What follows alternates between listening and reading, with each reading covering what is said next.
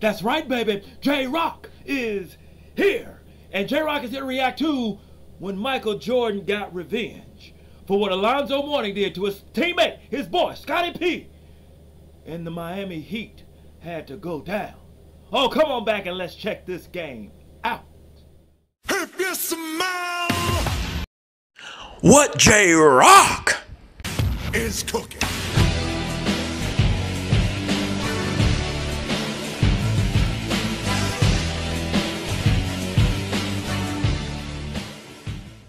Finally, J-Rocc has come back to YouTube. What is happening with the millions? Millions of J-Rocc's fans from all over the world. You're right here with J-Rocc in the Smackdown Hotel. And I want to give a shout out to one of the millions of J-Rocc's fans. He didn't have no picture on his profile. His name was Travis. So nice, I had to say it twice. Travis recommended and asked J-Rocc to react to Michael Jordan's revenge game for Scottie Pippen. And J-Rocc is more than happy to oblige, because we know that MJ was a bad man. The greatest of all time. LeBron doesn't come close. Sorry, he just doesn't. But that's a different argument for a different day. What we're here to watch right now is Michael Jordan get revenge for Scottie Pippen. Come on, let's check this thing out, shall we? Travis, appreciate you, brother. Thank you for sending this to me. Let's do this. It was supposed to be Miami's last stand, but what we witnessed was unimaginable. 14 shots, 14 misses by a frustrated Michael Jordan. But only he believed. As long as there was time, there was a chance for vindication. And the game's greatest player took it upon himself. A 20-point fourth-quarter explosion brought the Bulls within striking distance, and the fire back in Michael's eyes. But the effort fell short. Miami backed up their bold guarantee, sending Jordan and the Bulls back to Chicago. And now, Michael says it's personal. They tried to take our manhood, they beat us up, they pounded on us. Aren't going away without a fight. Alonzo Mourning was doing a lot of talking the entire series.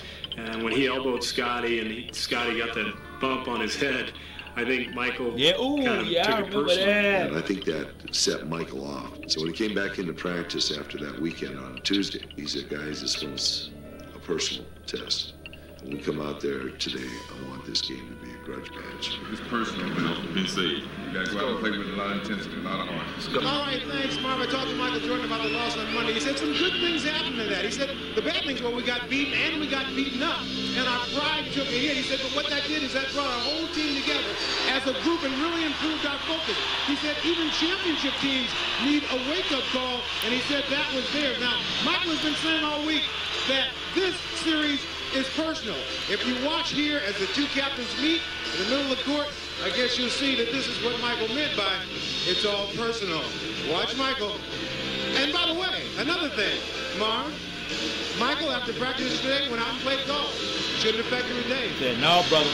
On down 0-3 and come back. You elbow my boy. A seventh game, Hey, 1951. ain't trying to New shake York hands. Knicks did it. Trying to whoop ass.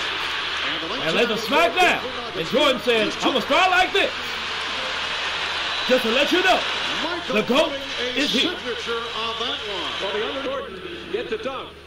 Tipped by Pippen, stolen by Harper, setting Jordan on the breakaway, and Hardaway had a notion, but pulled back. Yeah, he made a good business decision right there. Jordan off the head fake. Give me that. Jordan gives the Bulls an 8-0 lead. And it's not, well, as slow and as lethargic as Michael looked in the first half of Game 4, he is that much quicker. Everything Michael is doing so far, very crisp, very sharp, all of his move as he is so focused into this game. Luke Longley said the other day, the great thing about a bad shooting day for Michael Jordan is he always has the next day. Minutes and the energy level, we talked about this during the game, seemed to pick up in the second half, which is incredible because It looked like the legs were a problem, but he said, no, he's just missing his shots. He was missing badly in the early go. Jordan going behind the back. Jordan. Come on, MJ. Give me that. Get up now. Get up. Come on now. Let's go.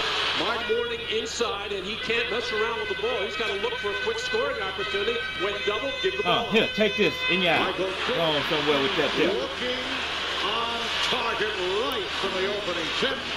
They're looking tentative, as they did during Game 3 in Miami. And Michael Come on, Rodman, get up there. After Dennis Rodman keeps it alive, and that's what Dennis Rodman can do for you. Get to the rebounds, get to the loose ball. Sean Leonard, Michael Jordan, brother. so sharp, so quick, making wrong place, wrong time, wrong guy. The defensive end. 14-2. Came out with a vengeance, didn't you? At one stretch, they led 16-2. Get up there, MJ. Beautiful lead from Harper.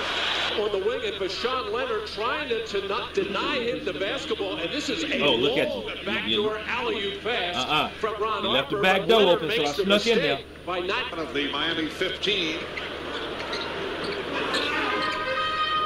Jordan had lots of room to operate. And he didn't play at all in Game 4.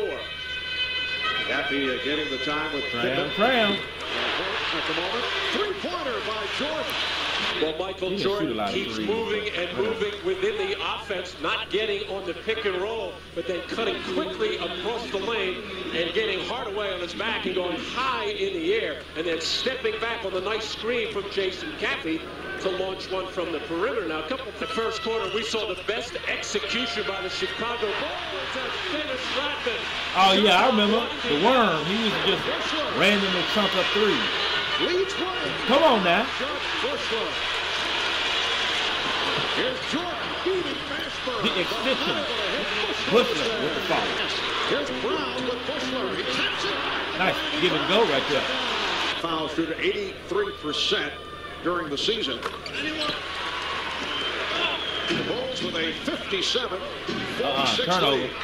Somebody's cookies about to get got. Right there. Give me them cookies. I saw that coming. Steve Kerr, tram. To send it back to a 6th game on Friday night. Come here, Steve. Come here, Steve. Come here, Steve. Tram again. You're going to leave him open. He ain't going to miss twice now. He'll miss one. He ain't going to miss two. Good coach able to find Jordan. Of all people you let get the ball, let anybody else shoot but him. Second shot to end. Let hell. As cold as Michael has anybody else in this second quarter, still going to take that shot. He don't care. He's going to shoot that thing. Game has to go to the offensive board. Try to make it different. That's part of the game, baby. Jordan with the step. Oh, he adjusted on the shot while in midair. Also penetration, even if it's only half penetration like this, coming to the quick stop, getting up in the air, get up, MJ. And just that little bump below the waist by Sean Leonard, Michael Rodman. Dennis Rodman. Picked up that 4th. Jordan. Able to find the rings. Look out, here they go. But this time, Rodman being very careful. Bushler shot. Look at Luke Longley. Luke Longley. 9 points and a technical foul. You got teed up. A good job of knocking this ball loose to Luke Longley for that dunk, and then talking and the clapping. And when Miami Dan Marley took a shot in the mouth. Oh, beautiful pass. So Michael Jordan, Dan Marley got hit. That was a reputation test right there. Stop the feeling about it, but Randy Brown is called for his first beautiful pass. As you mentioned, Michael Jordan, since the first quarter, is now 3 of 14 from the field. Get up, MJ. Michael Jordan. Sitting on Ron Harper. Shot clock down to 3. Jordan. Put him up there. Oh, that wasn't Other 4 players having trouble creating anything, and it always seems to be Michael Jordan winding up with the basketball with the shot clock winding down. As it appeared, he had something to say to Pat Riley on the way back, and Probably getting don't say nothing to that man. Whatever it was, Michael Jordan said. It don't take but look. It don't take much to get him go. He already gone. He already ticked off. Contributions to help what happened in Game 4? Once again, struggling with his shot. Chicago Bulls defeat the Miami Heat 100-87. They win the series in 5. They advance to the NBA Finals. Let's go to Lamont with Michael Jordan. All right, thanks, Mark. Michael, one of the things that you talked about having never mind. That was the best of 7. All right. Was that loss really brought this team together and got them back focused?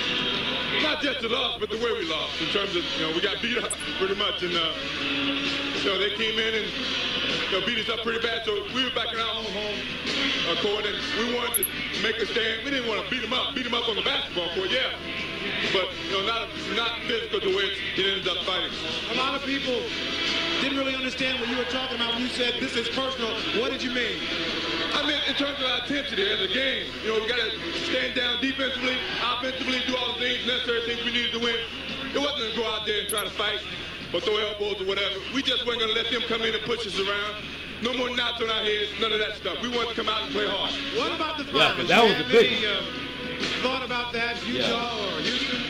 Well, we got back to the finals, but it's not just to get back. Against Utah or Houston, either one of those teams, veteran ball club, they know how to play the game mentally as well as physically. So we have to get ourselves ready and healthy and get ready for a battle. And, we start here at home for 2 wins, and then we got to go out there for 2 wins. Eastern Conference champion. Is it sort of anticlimactic winning it? Well, it's good to be Eastern Conference champions, but to come up short doesn't really mean nothing. We want to get all the way to the ring and Thank you. Make it 5. Go on from there. All right, between me and you, how many holes you play yesterday? A lot.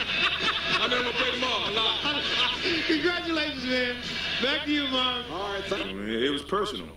They can't come in our house and do the same thing they did to us in Miami, from a basketball sense.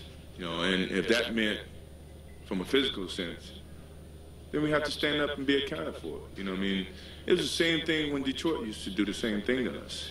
Come in and beat us up. At some point in time, it became personal where we had to stand up on our own 2 feet and fight the bully from a basketball sense, not from a physical sense. We know what you mean, MJ, but some folks want to try to take stuff out of context and pretend like they ain't know what you're saying. But, yeah, Alonzo Mourning, he hit Scottie Pippen with the most electrifying move in all of sports and entertainment, the people's elbow, and it left a knot on his head. But yeah, that's just classic MJ, you know what I'm saying? Like, another one of the reasons to me that he's the greatest player ever, and to me it ain't even close. I mean, if you want to say Kareem in there, okay.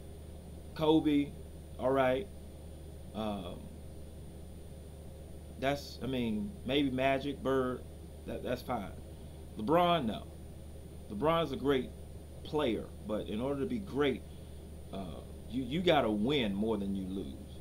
I'm sorry. The LeBron fans or the 3-6 Mafia would have you believe getting to the finals is almost as good as winning it, or just as good. No. You got to win it.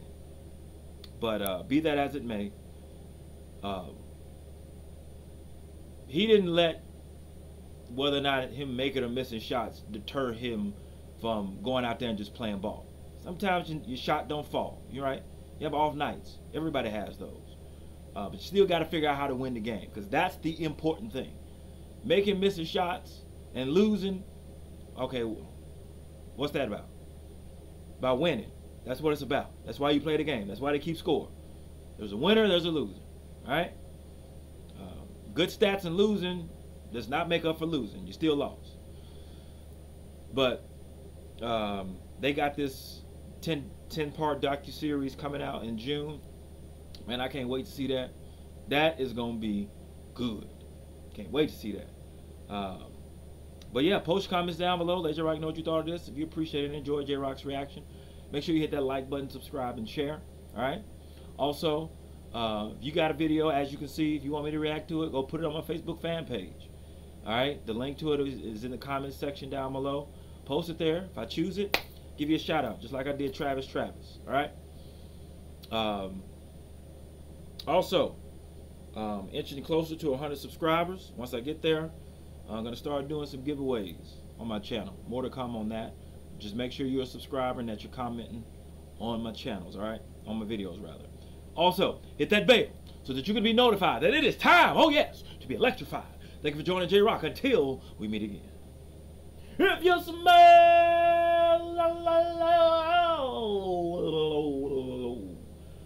what J-Rocc is.